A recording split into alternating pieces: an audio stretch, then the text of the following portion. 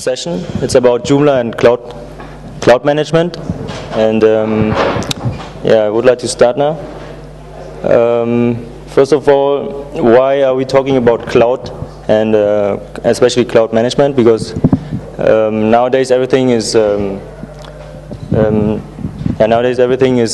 moving on the cloud, and the last 2 years we have seen a lot of new trends that deals about hosting stuff on the cloud, and so that's why we want to talk about how we can use Joomla and the cloud.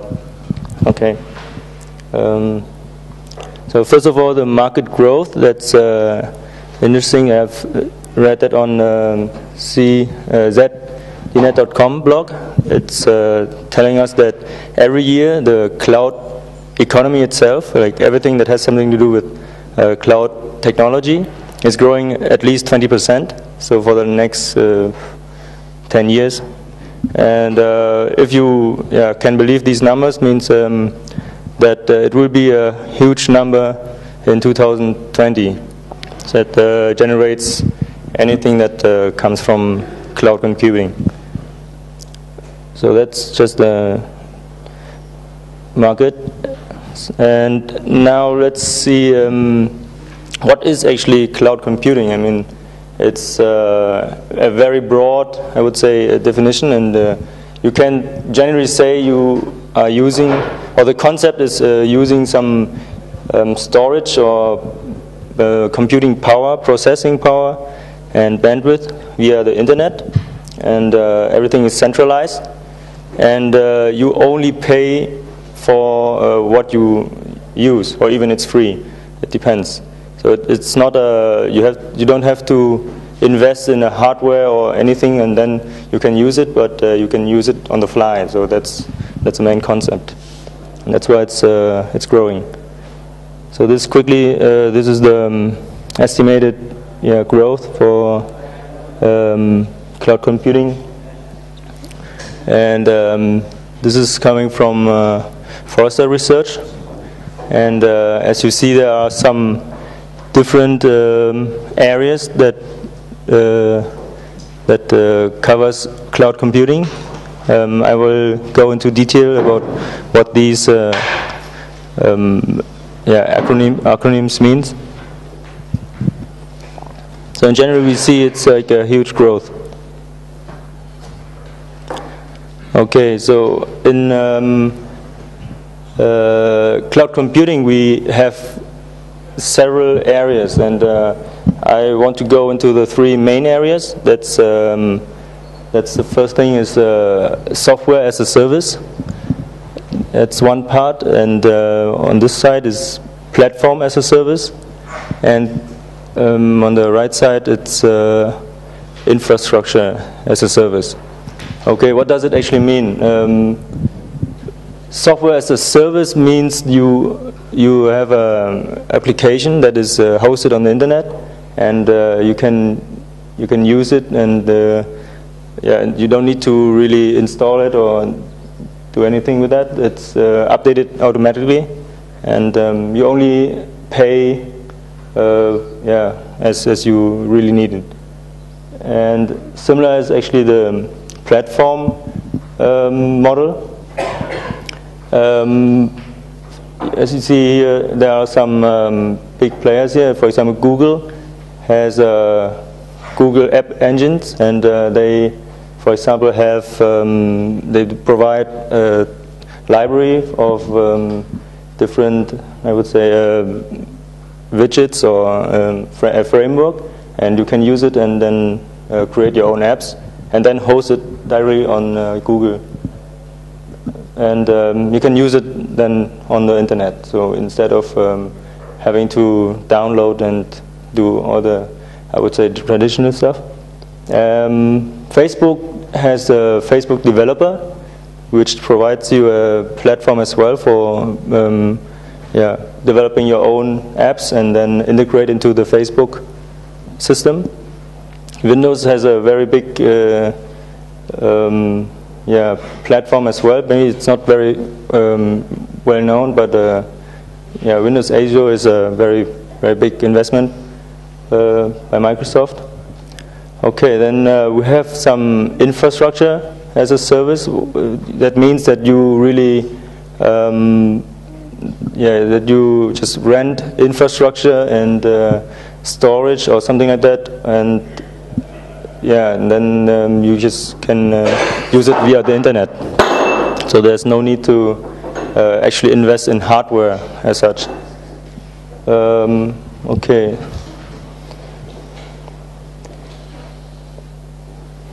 So software as a service is like, for example, we all know Google Docs and Google Translation, and this is, for example, one very famous example that we all use every day, and that makes, for example, Google very popular. And compared to the Microsoft Docs version, for example, you can collaborate, you can share, you can do everything via the internet. So that's only about the concept. And one of the pioneers, I would say, in software as a service is Salesforce. It's a CRM, and the slogan is actually "End of traditional software," so that you don't need to download and pay for licenses and upgrades or anything like that. They just have it online, so you can access everything online, and everything is saved online. And so, yeah. Similarly to the two above is Zoho and Basecamp. Maybe you know Basecamp. It's a very, very useful tool, and it has been booming in like the last 3 or 4 years. And so this is the software as a service model for cloud computing. The platform as a service is, as I already said, these are the known players here. Had anybody of you already created any apps in Facebook, for example? Yeah. So this is kind of the area that will come more and more now. Every big, I would say, company will have their own application framework, or they create APIs, and then you can somehow work together with their structure, their system, and this is very useful actually. Okay. This is the infrastructure as a service. The biggest player is Amazon Web Service, I would say, and they have several applications that help you to deploy your web, your applications online. And these are EC2, S3, and CloudFront. That for the storage, you can use S3, for example, and then just store your files online, and instead of maybe on your own server. And EC2 is it's a software that helps you to configure your web software stack. For example, if you want to run a website that needs LAMP stack, then you just go into their library, and then you just click. It's called an image, and then you just launch your stack, and then on top of the stack, you can create your Joomla site, for example. So that's what we actually did already. Then there are like some other storage type of services. That's, for example, the Google Storage or Flickr for images. Everybody can, for example, use Flickr, and then instead of having your own host or server, you just put everything on everything on the cloud. And the same is YouTube and Dropbox. Maybe most of you know it already. And there are some, besides Amazon, there's Rackspace, who is very strong in cloud hosting as well.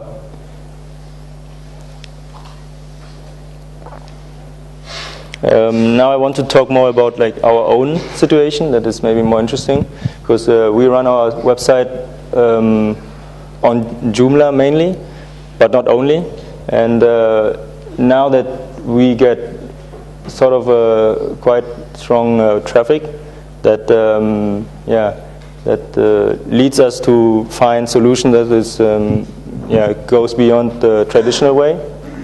And so daily we get 15 to 24K visitors throughout all our subdomains or subsites, and we have very irregular traffic spikes. Means, for example, in the weekend it's maybe very low, and during the week it could be very high. And when we run campaigns that, for example, you get a sale campaign or something, then it's it's very, very high, for example. And we add more and more functionality to our website, or we launch other web apps that integrates into our site. So it's getting more and more complex, and more difficult to maintain. So, and the other thing is, the situation is now that we need much more computing power. The more people are coming, the more web apps are integrating with each other and communicating with each other. You will then logically need more power. Yeah. And then as the system grows and as the complexity grows, we will need something that is more stable, and which means like it's more available, and the performance, and it's smoother, it's faster, and of course demand for security as well. Means not only like hacking protection, but also just simple backup. So so all these development, I would say, is resulting in a higher cost for us for hosting, maintaining, and we need like more server admin work, and it's not getting easier then. So summarize, we could say that if you need more computing resources, normally you just add some servers, and that means that some admin or server admin has to deploy some server into the existing system, and that's it's actually not that easy to do. And whereas on the other side, if you have the cloud hosting, then it's actually automatically. You just need to click a button and say, okay, I need some more server and more power. Then it will expand. And another factor is that the time to get a server up and running and to configure it exactly as you want could take some time. It's not even very quick. And on the cloud computing side, you have software that can, for example, copy exactly the preset that you already use, and you just add it, and it's actually within minutes. So it's very, very handy. And the other thing is you need several people that deal actually with the server, with the hosting, with software, that everything works well. And whereas if you use the cloud service, then you don't need to care about that. Like, not really, but there's only one, I would say, like guy who is expert in that, and then he takes care for that, for example. And the service provider takes care for the rest, so everything runs well. And you don't need to really invest a lot in upfront if you want to increase your site's capabilities. Whereas in the cloud computing, you just you only pay as much as you really use. So you don't need to, for example, if you want to double the size of your whole server system, then you need to pay a lot for a new server, and this kind of stuff. It's not needed anymore. And so right now The situation is the users access our website, and we try to balance the power, the storage, the data flow, everything within on the cloud. Instead of in earlier times we have to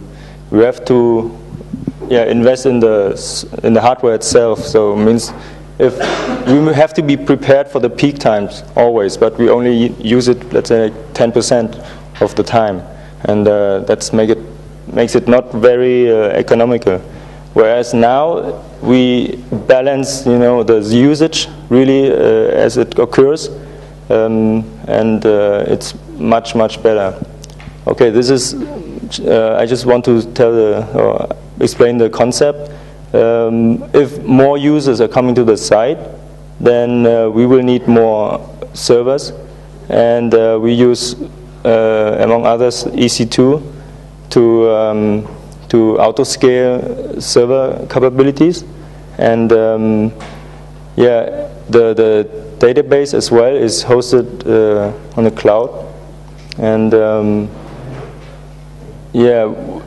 there's a tool that we use for example, deploying demo sites on the cloud. Means every time a user comes to our site and wants to install a demo just to see how it works, the system, I would say the whole cloud system, will automatically increase the number of servers, database, everything needed just to take care for that automatically.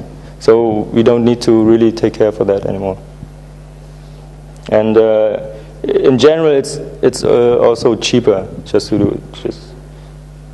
Okay. So in this case, what should we do to reduce cost from the traditional to the cloud computing transition? First of all, it's very easy to understand that you can store all your static files on the cloud. So every image or every video or everything that is rather static, you should find a host on the cloud and just put it there, which is always better to save storage, I would say, resources. Then if you want to have it distributed faster to the users, then you probably want to use CDN. CDN means I think content distribution network. Means like, for example, if a user in America comes to our website and then they access an image or something, it will be accessible for him via via Amazon service from the nearest location that this image is stored.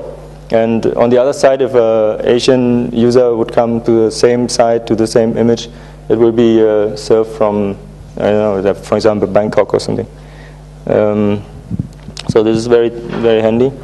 And for example, every video, everything that you have, you already host it on YouTube, for example. So this is the concept that I want to explain. So every big files, every static files are put on the cloud and use a certain type of CDN so that users can access it very fast. The database is hosted on the cloud as well, but it's not necessarily needed, but you can do it. And very important is that you have a form of auto scaling. It's maybe the most important actually aspect in the if you do the cloud computing. And without that, it doesn't make actually much sense, because if the traffic grows and everything, and there has to be somebody who monitors it, it's not going to work. So everything is automatically monitored. And then to auto backup every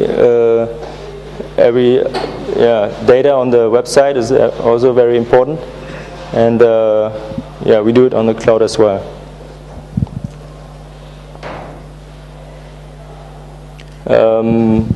Actually, we wanted to show you some components that we have developed. We have internally developed these components to actually serve the all the requirements that we have above. But unfortunately, I think the demo is not. Yeah. Afterwards, we might try to assess the website and then show you how it can work. Okay.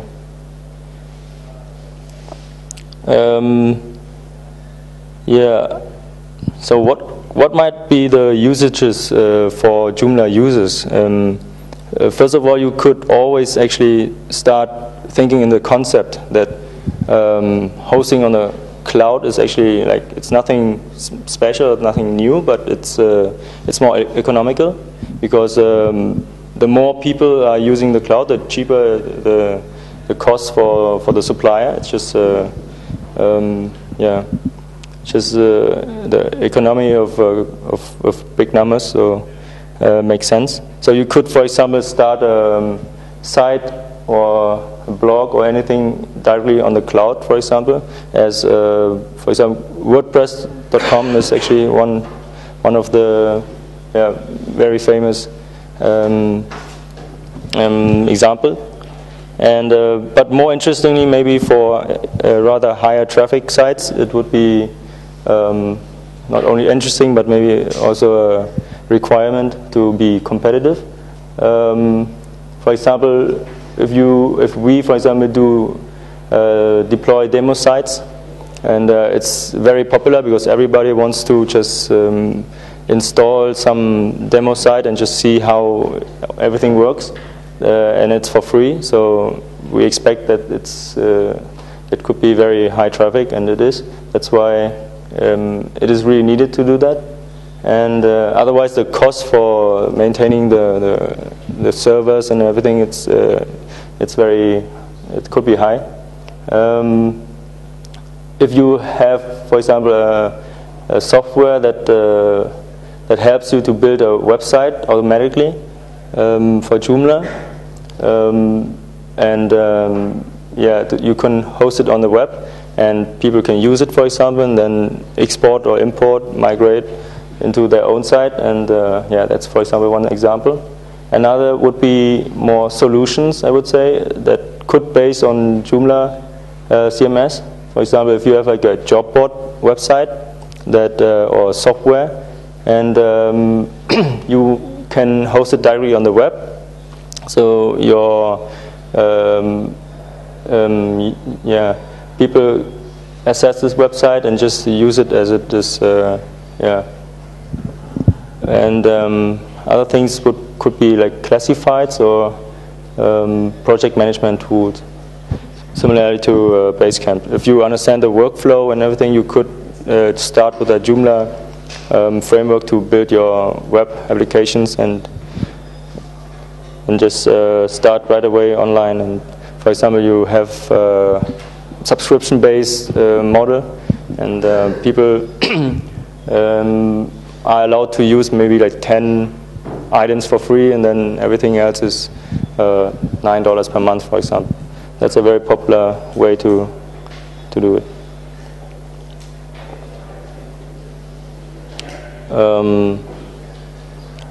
So the takeaway is that using the cloud, you have software, or you have a platform or any computing resources that you can access via the internet and on demand. So it's flexible how much you need to really use it. You don't need to invest in any hardware or software packages or licenses. You just need to pay for the service itself. There's no maintenance cost for you on the infrastructure side or on the hardware side. So you can actually start very lean. Any business ideas that you have, you can develop fast. No download for software upgrades. That's similar to the maintenance. And you only pay for usage that could be subscription based or volume based. And that's about it. And if you understand the concept, you actually can right away start using the cloud infrastructure and at least host, for example, static images on the cloud to save storage costs, or make other usages of the web cloud.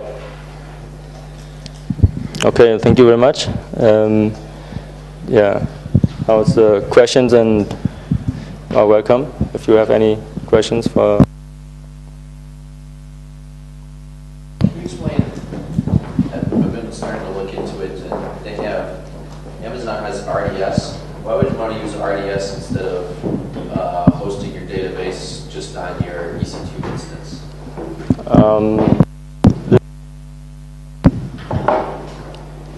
You coming to this one?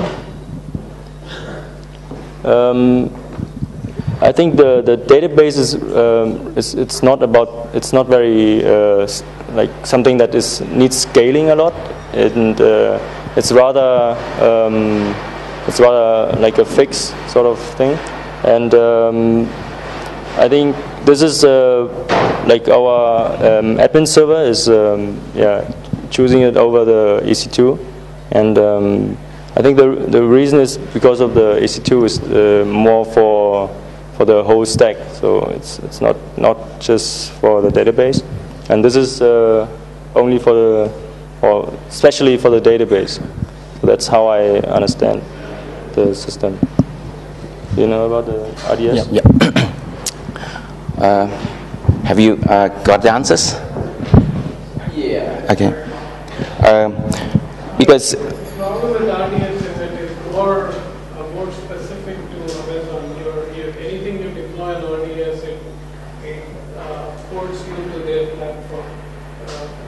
So typically, you don't want that kind of tie-in to that infrastructure, Amazon infrastructure. You want to take, let's say, a couple of weeks back, the whole AWS in northeastern US, Virginia data center was down, and it brought down all the applications in Foursquare.com and all the major websites down.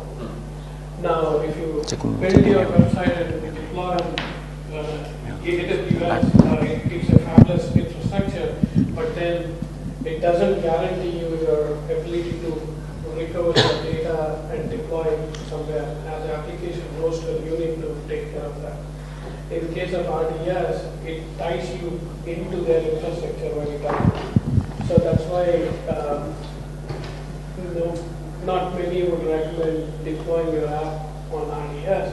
If you really want to deploy, you can still use the Amazon infrastructure to build a master-slave MySQL database, where you have a master database, MySQL, and then the slave replication setup. So you can scale your application at the database layer. So the application layer, you can have multiple threads, like a load balancer. Nowadays, Rackspace is offering you that the cloud load balancers. Similarly, you can set up a load balancer using Amazon infrastructure, so you can scale your app layer to a much larger extent. At the same time, at the database layer, if you have the master slave MySQL setup, then you can scale your database layer as well. And then using, so this works good for any site, but since this is more targeted toward Joomla, it works well there as well. sorry. Using this extension, you can do it. Okay. Yeah, sorry, but I'm running out battery here, and so we don't have much time to demo. So sorry, we can come back later.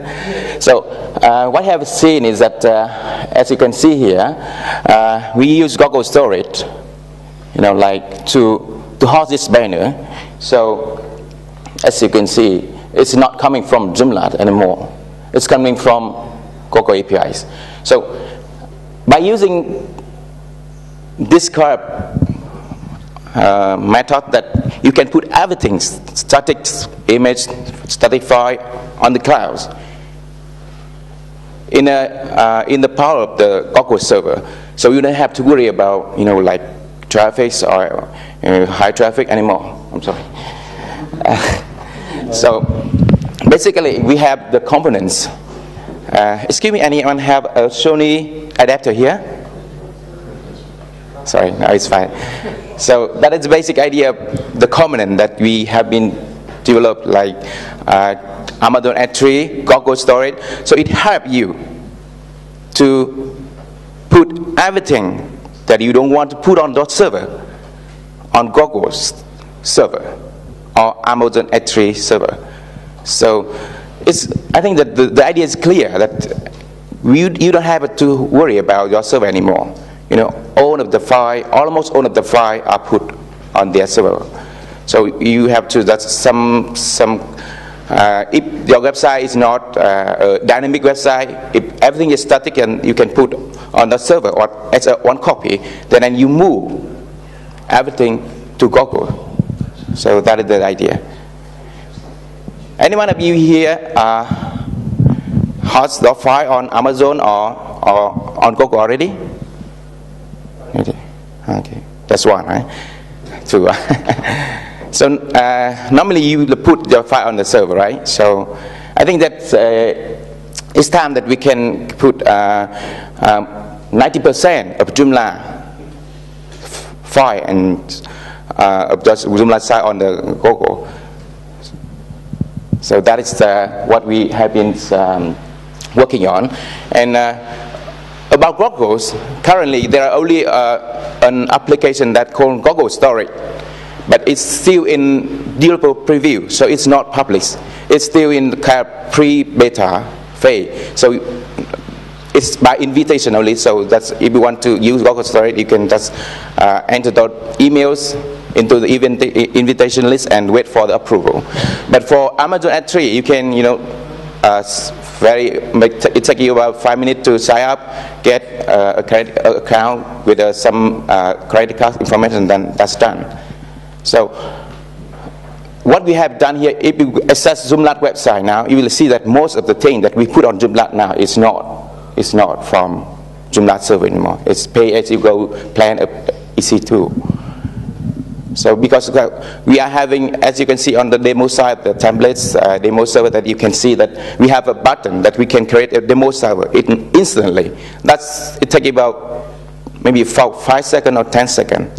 You can try it now. If you go to any template, you can have an instant demo server, clicks and install. After 5 seconds, you have an exactly site that we have on our demo.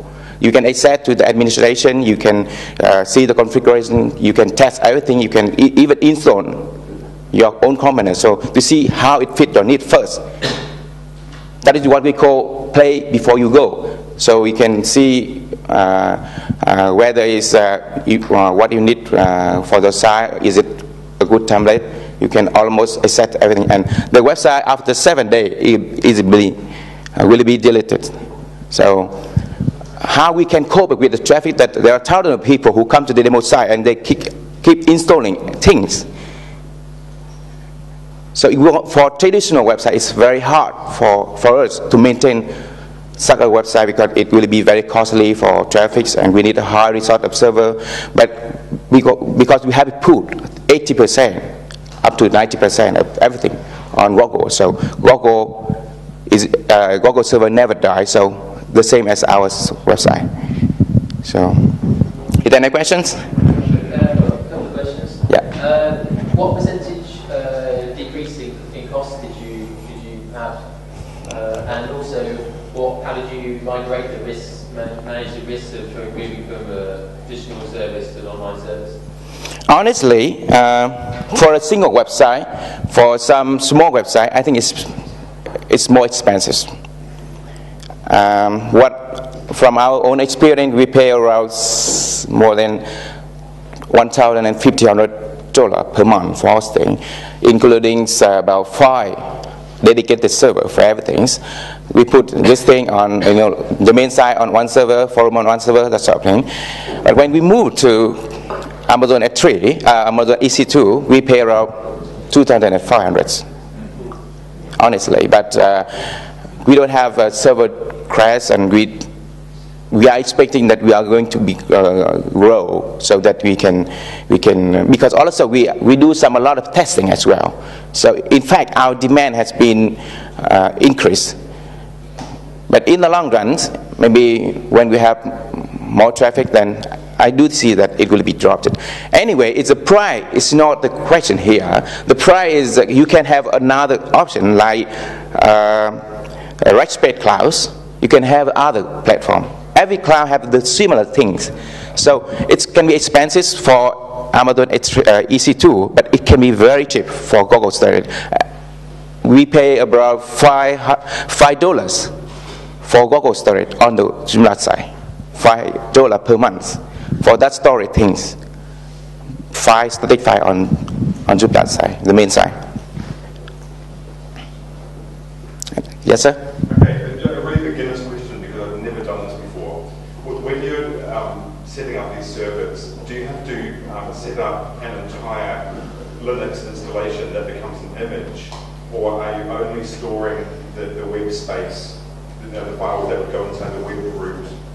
And is that files that are duplicated if you add more power or so on? How does that work? Actually,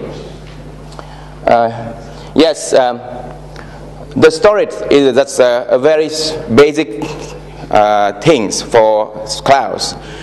But when we are creating infrastructures of LAM, of web server, of everything, so that we can decrease and increase the number of server, as you can see here, when on demand, it means that I can run 5 server, 5 instance of Amazon EC2 at the high traffic time, like maybe in the day, but I run 2 server, 2 setup server, that's in the night when the traffic is not high. So that's the point. When you say server, is that like an entire Linux installation, or only like the web space part? It have many cloud server, database servers, and file server. So it is kind of a shared server. So in this infrastructure, we need at least 3 server that we are having on Joomla. We need 3 server, and some server that storage first were still the same. We don't increase the instance of the server. Amazon call it instant. So, but for the web, for the Apache, for the LAM, we can have 2 server. So if you ping Joomla site at different time of the day, you will see it coming from different IP. Yes, sir? How are you doing your backup? Backups? What do you mean by backups? You said you're doing, a cloud backup. Are you just using an rsync to simple storage, or how are you managing your backup in the cloud? Yeah, interesting question. In fact, what we are using from cloud, from Google or from Amazon, is that's a mirror. That mirror is a chain with the original server that we have on traditional side. So it is a copy of everything. So in case something happened to Google, something happened to EC2, Amazon have some down server in the past few weeks. So we still have our own copy. So even if you can buy another instance, that's for storage only or for backup only. So you can set up a cron jobs, a scheduled task that, okay, I'm putting everything on my side to a backup server every 12 hours or every 28 hours, something like that. So is your backup in the cloud though too? yes, we can back up in the cloud. You can set up a cron job, a scheduled task to do it automatically. Do you back up on the same instance or a different instance then? Normally, you can decide on that because Amazon or Google, they have a different what do you call server farm in US, in Japan, in Singapore. So we can decide where to buy the instant, which area. If you are in US, you should buy, more customer in here, you should buy instant in US. It have a faster loading time. So it's not about the money, it's not about everything, but also it's about the speed. You can expect that speed of cloud computing is increasing every day. So everything, as you can see, everything is moving on the cloud. So the service is improved. So maybe we have done it past last year, but it's not very like effective because it's still low. But now Amazon has been increasing. There are server farms everywhere, so everything is faster. Yes, sir. You mentioned a lot of advantages, but did you encounter any disadvantages of hosting in cloud? It's a little bit cost to have this kind of thing set up. We contact with Amazon's guy, and we have a lot of company. They provide cloud management. It's cost at least about 3,000 to set up this kind of things. Maybe the price will be decreased when there are more providers get into the field, but like that is the biggest. In an earlier slide you said it was worth $4 traditional, in the cloud only $1 assigned. That is the fee that we pay for the cloud provider, but I'm talking about the cloud management and cloud deployment service. So, okay, anyway, this is one-off. I mean, like, you don't have to pay it monthly, you have to pay it once.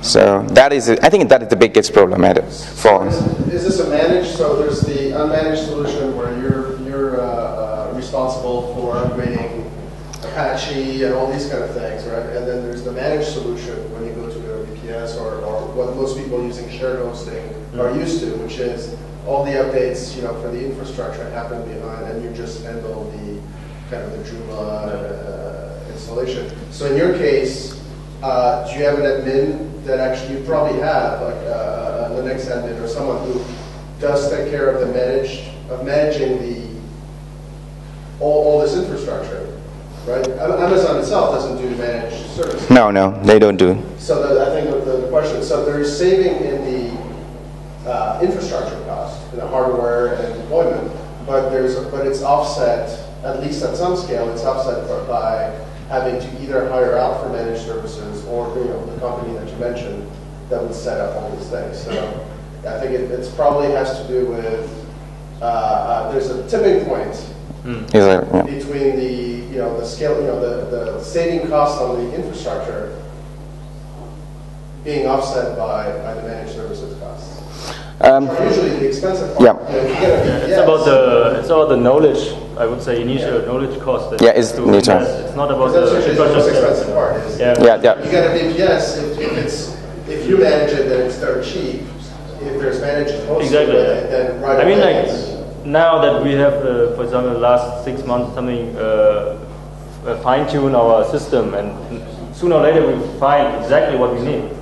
Without the help of any experts and pay the management cost for them, then it's going to be dirt cheap, as you said. But if there's a problem, you need to turn around to someone else to help look at it. Personally, I think that you can have many levels of clouds.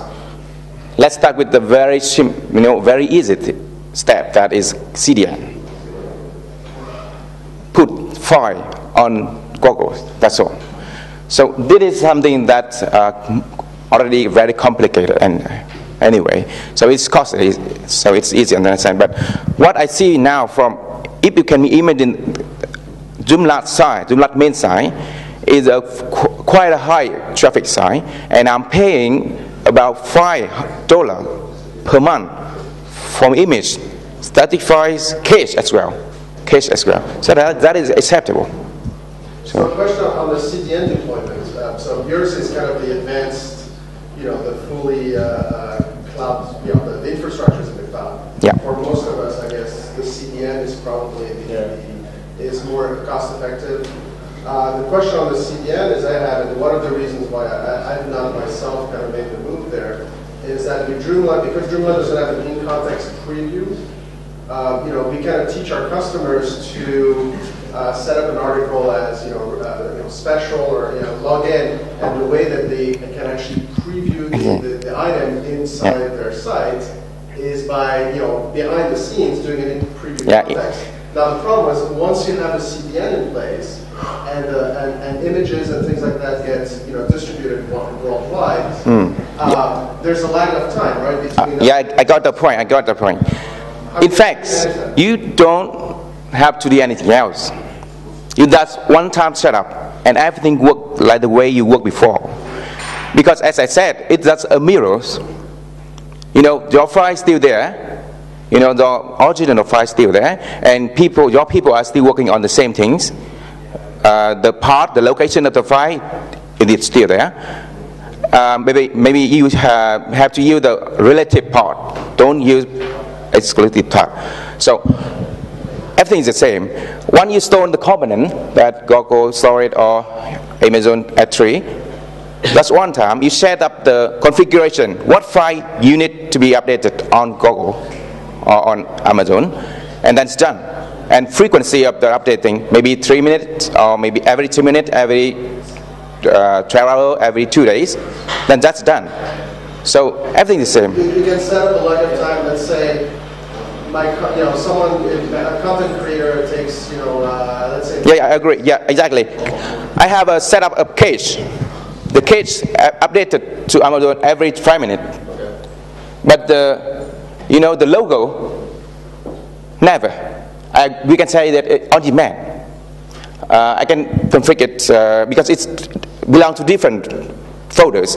Logo is located at another folder, but the case folder, the case file is located in the case folder. So the case folder is updated every 5 minutes on demand. So that is also the advantage thing.